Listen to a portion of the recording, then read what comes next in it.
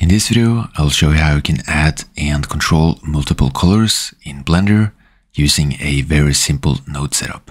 As always, it is going to be quick and easy, so let's get started. Okay, so press X to delete, then press Shift A, and let's add a monkey. And then we can press Ctrl 4 for 4 subdivisions. And then let's add smooth shading as well. And then let's add a background image.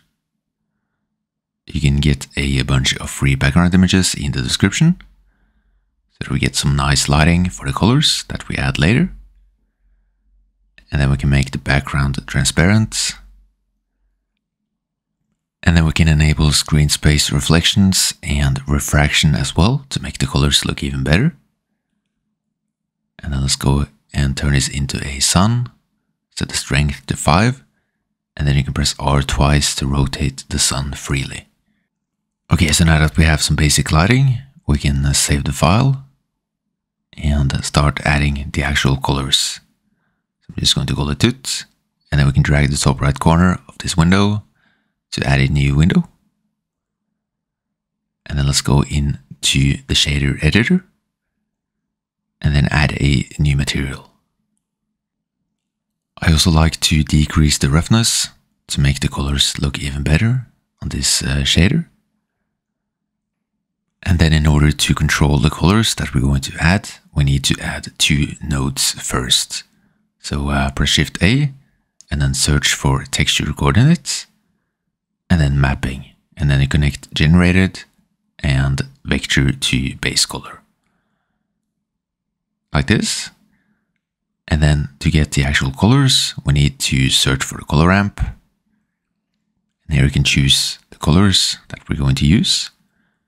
And you can also choose what kind of transition you want between the colors. This is the constant type, where it goes straight from one color to another. Okay, and then you can also choose on what axis you want the colors to be separated on. So this is for the x-axis, for example. And then we can use the y-axis and the z-axis. You can also use the mapping node to control the colors without aligning them on a specific axis. And we can also add an empty to control the colors. So we'll press Shift A in the viewport, and then let's add a cube empty. And then we need to enable the overlay so that we can see the empty. And then select the empty in the texture coordinate node, and then connect object to the vector so that it affects the setup. And when you press G to grab, you can see that we now control the colors. And we can do the same for the z-axis too. And when we grab it, you can see that we can now control the colors once again. And then you can press I to keyframe, for example, to animate the transition.